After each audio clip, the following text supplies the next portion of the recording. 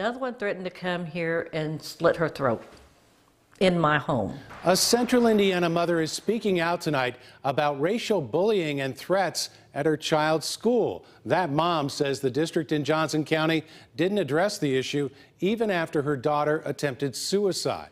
CBS 4's Mike Sullivan joins us now in the studio with the details of this case. Mike?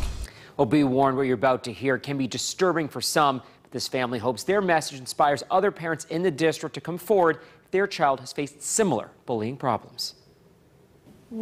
As much as lives matter, so do words.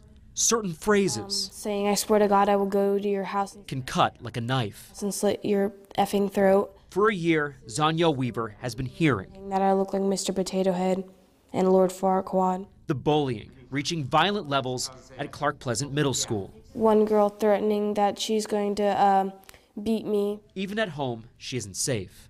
They will stop out here yelling White Lives Matter. So then I end up with 3 police reports. You see, A lot of it's because she is black, biracial, and she is gay. her mother, Deborah Weaver, adopted her from a relative.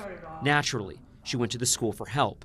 The principal has refused to meet with me. He has refused to return any phone calls. As word got around, the bullying got worse. A lot of them's verbal. The main thing is on an app called Discord app.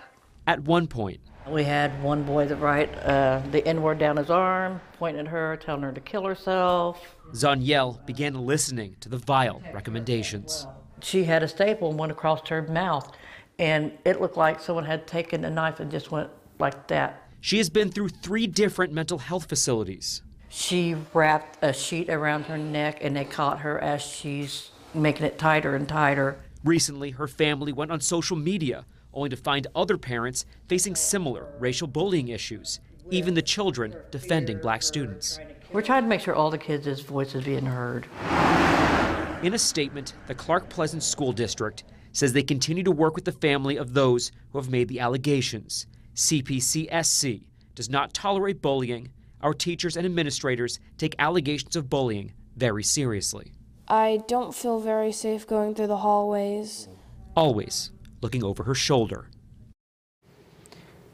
Well, since we began digging into this story, Deborah Weaver says the school now wants to meet with her. Weaver, however, will be turning to an attorney instead.